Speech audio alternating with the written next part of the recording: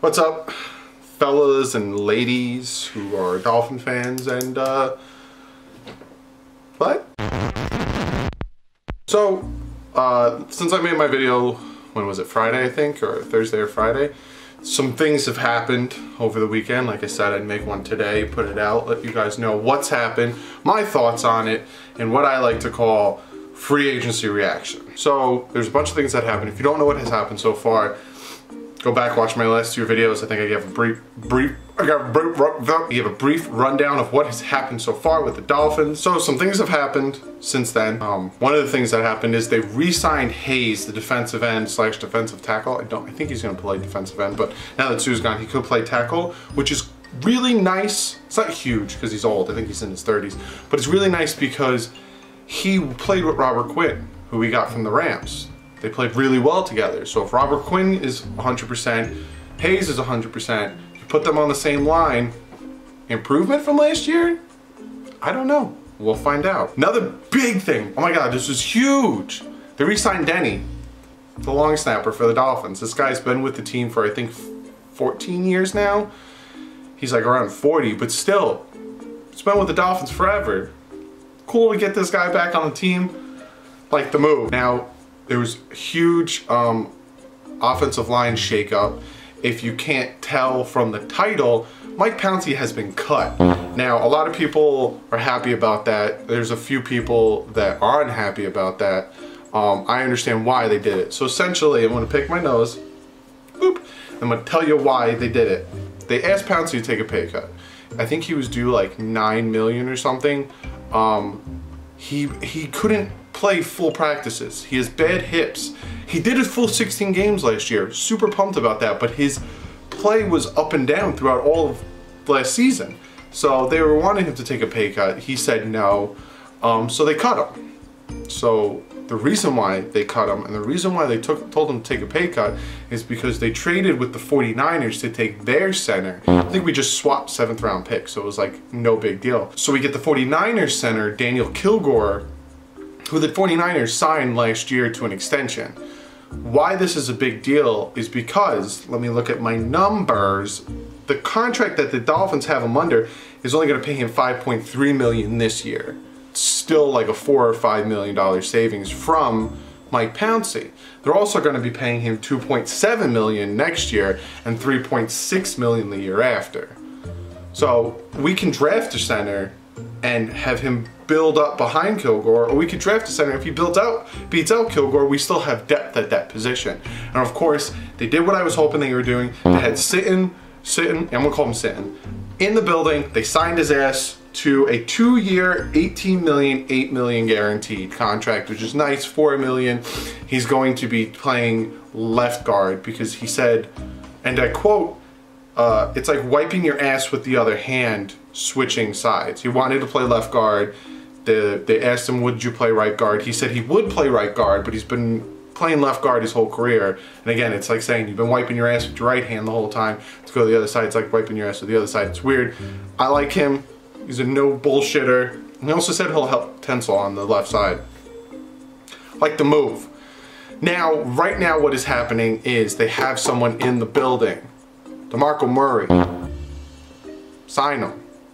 Hopefully not. Don't sign him to too much. He's, what, 30 now? He's a really good pass blocker.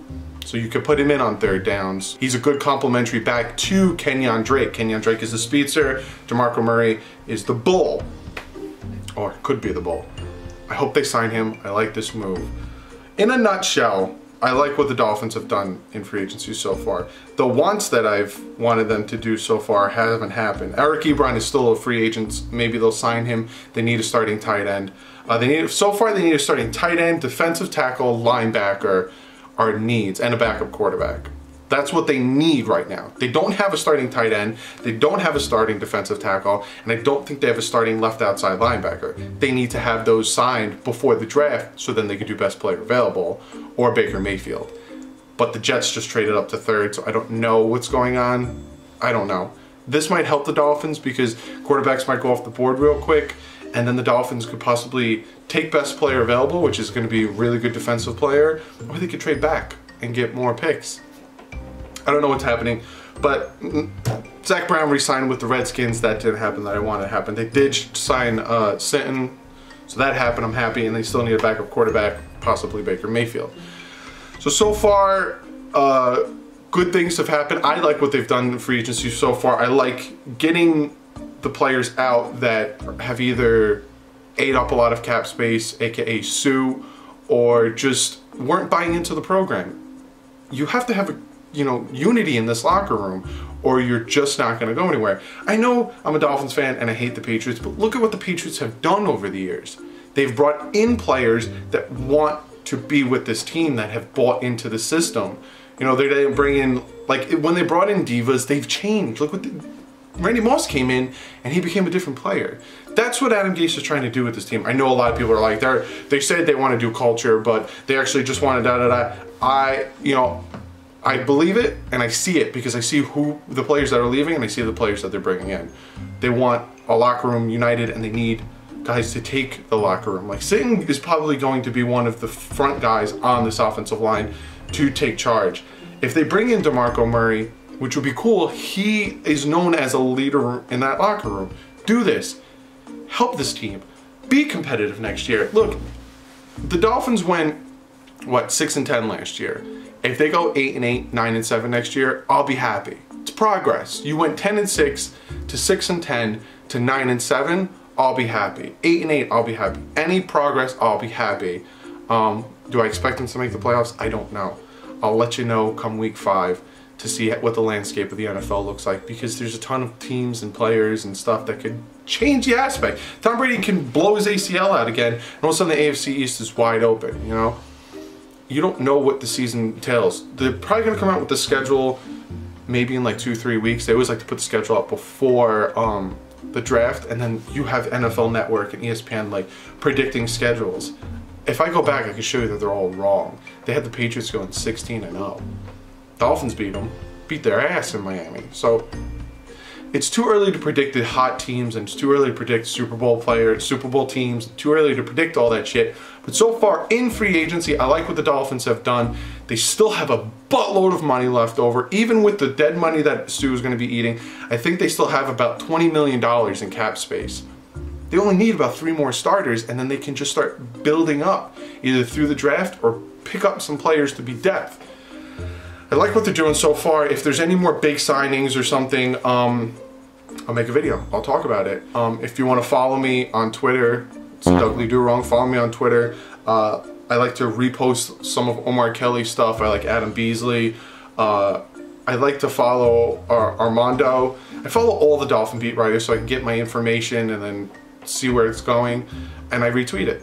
And I'll tweet out stuff. So follow me. Follow me on Instagram too, DouglieDoWrong. Follow my second channel, The Bit Boys, youtube.com/BitBoys. We play video games. Have fun over there. Follow us. In the meantime, I will see you guys next time something big happens. I also see you guys after the draft. I will see you guys before the draft. I will do some research and see who I want the Dolphins to get draft-wise.